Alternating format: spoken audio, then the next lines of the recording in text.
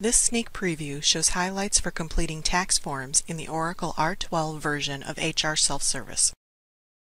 Within HR Self-Service, you as an employee have the capability to set up or change your tax withholdings.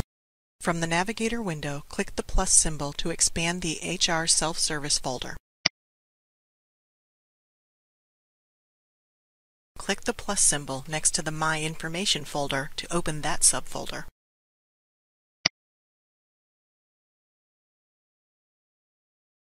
Select My Tax Forms.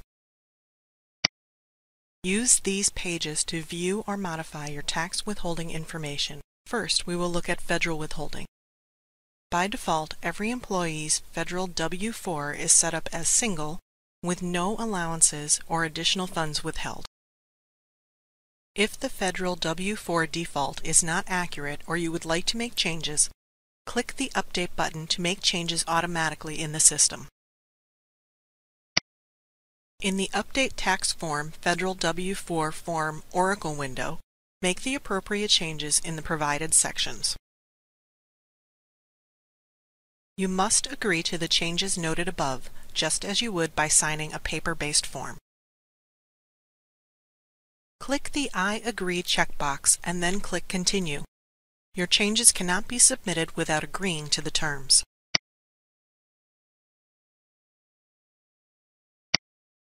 By clicking Continue, Adobe Reader opens, displaying the tax form with the new selections.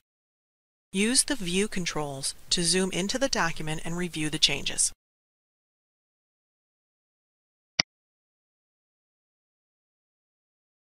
These are the changes that will be submitted.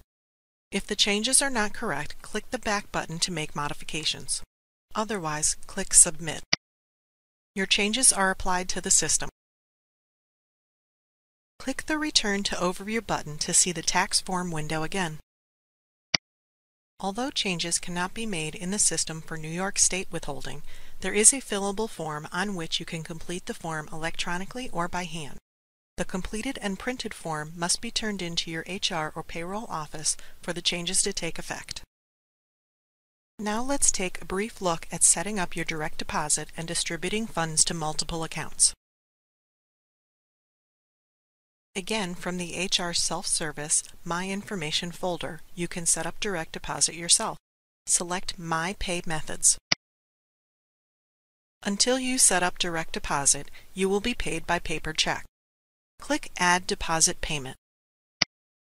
Enter the required information to establish direct deposit to a specific account.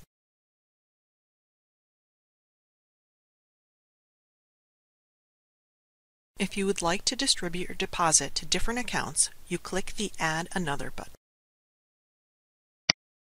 Notice the confirmation message appearing at the top of the window, acknowledging system acceptance of your direct deposit.